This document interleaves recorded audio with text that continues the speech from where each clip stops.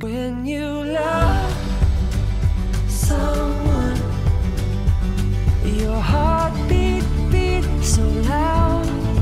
When you love someone, your feet can't feel the ground. Ooh, shining stars all seek to congregate around. Love Someone, that's Jason Mraz. It's Dan RadioStyle. Hope everybody is doing amazingly well. Wanted to do a quick show. The title I have for it right now is definitely not going to be the title, but something to the effect of, how do I know I'm on track? How do I know I'm going in the direction I should be going? How do I know I'm heading downstream? How do I know that what I'm doing right now is kind of right for me? It's benefiting me. It's good for me, right? How do I know that that's how this is playing out? So when you're not on track, obviously, and that'll be the opposite of when you're on track, right? So when you're not on track, the things you kind of need to look at doing is looking at some of the places where you're grumpy, frustrated, and do some of the different techniques that we've already shared with you. And we'll, of course, do more videos with those topics. But this particular topic is not necessarily how to fix it when it's broken, because I've done a whole bunch of videos, even recently, about stuff like that. So if you're not on track, and if this, after watching this, you're like, man, it really doesn't sound like I'm on track, and then, in the comments be like, so how do I get on track? Again, that's what I'm saying. Go check out some of the other videos. There's a lot of good stuff out there. Rubbing out techniques, right? There's meditations, there's music, find ways to get happy. Like, it just depends on what your issue is, right? Whatever it is that's causing you concern or grief.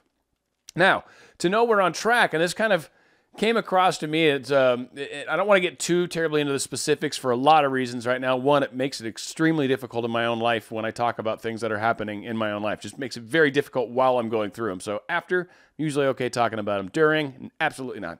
But what kind of happened, and I can be generic about it, which is very cool, is so there was some questioning that I was having about kind of the direction I wanted to go. I will say it didn't seem like things were on track, and that's kind of what also helped lead into this particular video. I didn't have the indications that things were working out for me. Didn't seem like I was going the right way. Didn't feel good. Just all the things that would come into play. So I'm like, all right, well, what do I need to do? And it was funny as I was scrolling through my videos, and it was, there's something I was looking for. And whatever the case was, I finally got to one that had 777 views. And I was just like, bam. And I looked at the title, and the title was perfect. It was my advice. I gave my own self a sign. And I looked at it and I said, done. That's what I need to do. Perfect. So from that moment forward, things began to fall in place and fall in line and happen. So like literally within about an hour of making that decision, the professional sporting event tickets that I'm going to be sitting on the floor were finally given to me. They're actually in my hand. I am definitely going to the game, sitting in seats that most likely I'll end up on TV, which is kind of cool. So that all being said, and I'm not excited about the TV thing. It's just the fact that that's how close I am. I've never, ever experienced that. So this is going to be a lot of fun. So that started happening. I saw the different numbers. There was a time this morning as I was walking out, I found a $1 bill on the ground. $1. That's pretty cool. Like just finding money, right? Traffic signals have been uncannily perfect for me. Absolutely perfect. I'm either showing up and it's green and it's turning yellow right when I'm getting there. It's turning yellow right before I'm getting to it. So I've got easy to get through. It's turning green right as I'm starting to get there and maybe starting to hit my brakes to slow down, and boom, it turns green. So again, a lot of indications will start to pop up in your life that will show that things are good, that timing is good, that fortuitous things, good circumstances are happening to you right now. You'll notice these things happening to you. That's how you know you're on the right track. When you get yourself off track, you'll notice you're not feeling good, right? And I forgot to mention that one, kind of since I've been on track. The first thing when I realized and saw my video, right? And I looked at it and I said, that's what I'm going to do. I instantly felt better, by the way. That was the other thing. So when you're off track, and this is where I knew I had a problem, I wasn't feeling good. It was just kind of, I was in a bummer mood. And I know there's a lot of people that are out there right now that are frustrated with their specific people and are probably spending more time in an angry, grumpy, frustrated kind of environment. And frankly, that's a good indication what you're doing is not necessarily the right path for you, and it's certainly not working, and it's not helping, right? We've talked about before, be happy, right? Trying to be happy, be cheerful, get that energy in a good place. And when you notice it's not, then you know there's something that needs to be looked at. Now, maybe you're just having a bad day. That happens. But when you go day 1, day 2, day 3, there's a pattern going on. What is it? What are you upset about? What is causing this feeling? What thoughts are you lamenting on or thinking about over and over that are causing you to feel bad? Because again, as I've said many times, thoughts over here, there's like two little pistons, right? And your thoughts and feelings are in sync. And if this one starts getting negative, this one starts getting negative, right? It's just, they work together. So when you're feeling bad, you need to look at your thoughts. What thoughts am I having? Well, I'm thinking about how they haven't texted me back, or I'm thinking about how they haven't texted me for 3 days, or I'm thinking about how they haven't reached out to me. I'm thinking about how they don't miss me. I'm thinking about how they've moved on with their lives. I'm thinking about whatever you're thinking about. That's negative. Of course it doesn't make you feel good. It's never going to. That's why I constantly try to remind people, one of the big things I'm here to teach is how to think about what you would like to experience rather than what you don't want. You can't make something go away by not thinking about it, right? It's too hard to do it that way. You can't. So you think about what you do want to experience, and that generally will put you into a better mood. And again, are you noticing that every time you're getting the traffic signals, they're turning red? Like it's green and you're coming on it, and dang, it's red. Shoot. Next one, dang, red.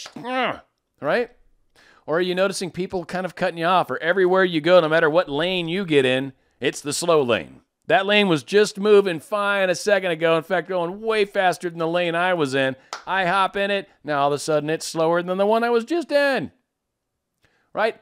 How many times have we had those days, those experiences? Well, when they go on for day and day and day, you're getting out of sync.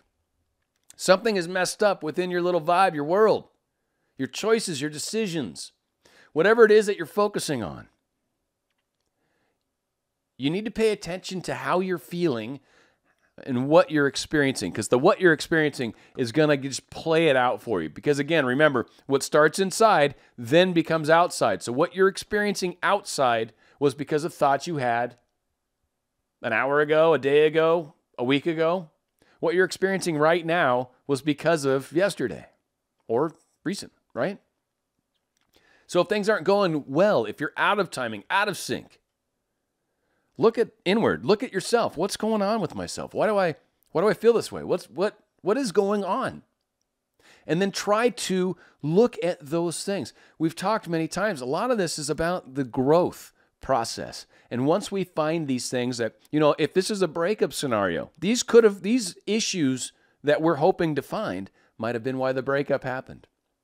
If it's an issue of someone, your specific person, there's someone that you're very, very specific about, but it just seems like you're having a hard time closing the deal, there's something that's missing. There's a missing piece. That's all. And we just need to find it. We need to figure out what it is. I don't know what your missing piece is. I'll tell you, I'm working on my own missing pieces sometimes, right? But I know that that's a missing piece, and I know that I can find it. I know all I got to really do is say, higher self, can you help me figure this out? And that is the process I'm on, and that's what it's been. It's great, but that's all you need to do. But all of us have our little things, right? And if you're looking for love, period, and still seem to be having a hard time finding it, there's some missing pieces. There's something going on. Self-love, maybe you've got beliefs that are holding you back, whatever. Again, all of us have different things. I've done dozens of shows about trying to identify a lot of these different things. Like just listen to a couple dozen of my videos, and I'm sure I'll cover them 3 times each, So it's definitely powerful when you're paying attention to what's presenting itself to you, and it gives you an idea of what you were doing yesterday, and it helps you figure out, what do I need to change today so tomorrow is better? Things to think about, things to mull over. Makes a big difference. And again, that's kind of how you gauge. How am I doing? That's how you're doing. Are you happy with the results? Do you like your movie right now? Cool. Keep doing what you're doing. If you don't, look inward, try some things, self-love, maybe you're needy, could be any number of things. Don't know. It's different for everybody. But again, huge points, my friends. All right, we're going out with, this is just a beautiful song, and I think I actually grabbed a really, really awesome part of it for that matter.